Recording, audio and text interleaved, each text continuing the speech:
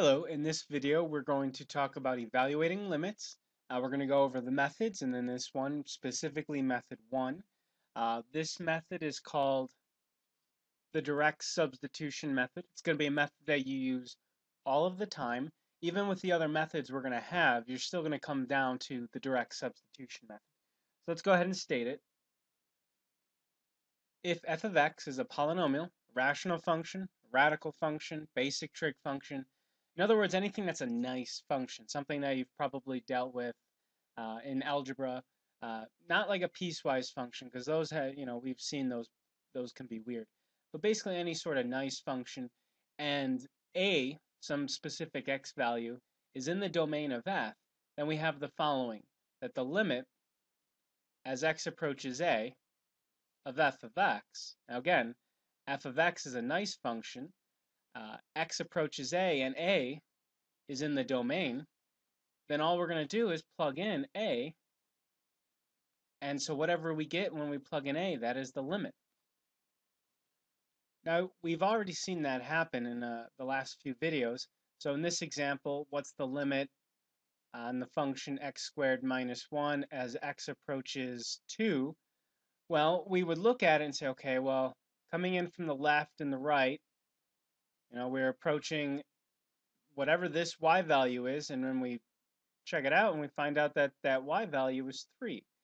Well, another way we could have done this is just say, look, x approaches 2. Well, 2, that's definitely in the domain of x squared minus 1. There's nothing wrong with plugging in 2.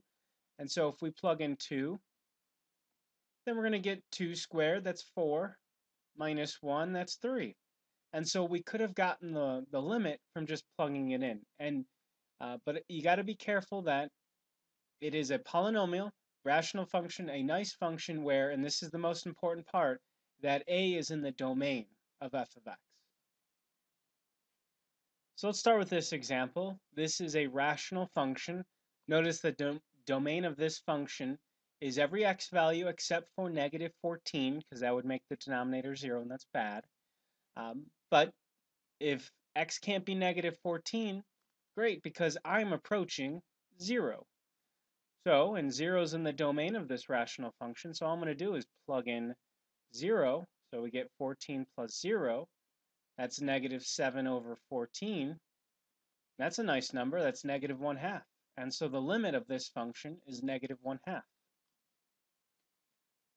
Okay, our next example, we have the limit as x approaches 5 of this nasty looking function. But notice that the only problem I'm going to have is when the denominator, 6x minus 29, is 0. Well, I'm approaching 5. And if I plug in 5, I get 6 times 5, that's 30. So that's 30. Minus 29, well, that's not 0, so 5 is in the domain of this function. So let's go ahead and just plug it in. So we're going to get the cube root of 4 times, and then we're going to plug in 5. Let's go ahead and plug in 5. All right, and then we got plus 44 divided by 6 times, and then that's going to be 5 minus 29. And we're just going to evaluate that.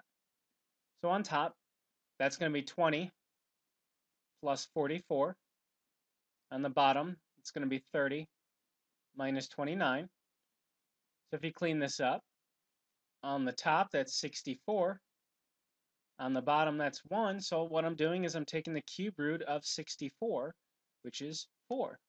So my limit of this function is 4. Okay, in this example, we have another rational function. Notice that the only value I can't plug into this is when x equals 4. Well, that's not what I'm approaching, so I'm okay. So we're going to plug in x equals 3. So we're going to get 3 squared minus 16 over 3 minus 4. So that's 9 minus 16. So that's minus 5 over minus 1. And that's going to be 5. Now say I was to take that exact same function, so the x squared minus 16 over x minus 4, instead of approaching 3, I actually do approach 4. Well, let's see what would happen if I actually plug this in. So we're going to get 4 squared minus 16 over 4 minus 4. That's going to be 16 minus 16 over 4 minus 4, which will be 0. But we're going to get 0 over 0. Now, does that mean the limit doesn't exist? The answer is that maybe it exists. When we get 0 over 0, that's going to be a problem, but we're going to have other methods that deal with this type of scenario. So, okay, we can't do x equals 4, but that makes sense because what did our theorem say?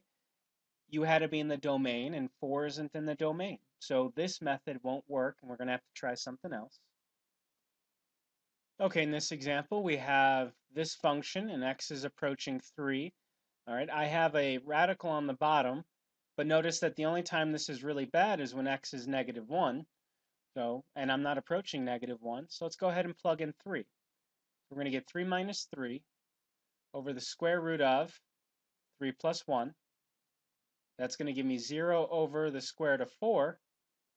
Well, that's okay. 0 over the square root of 4, that's just 0. So my limit is 0.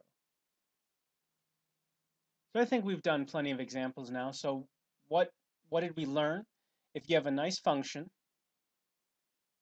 and a is in the domain, then all you have to do is take x approaches a, so you take x equals a, plug it in, and that will be our limit. Now I have some examples up on the screen right now, so go ahead, try these limits out, and to find the solutions to these problems and more information about NIU, please follow the link down below. Good luck.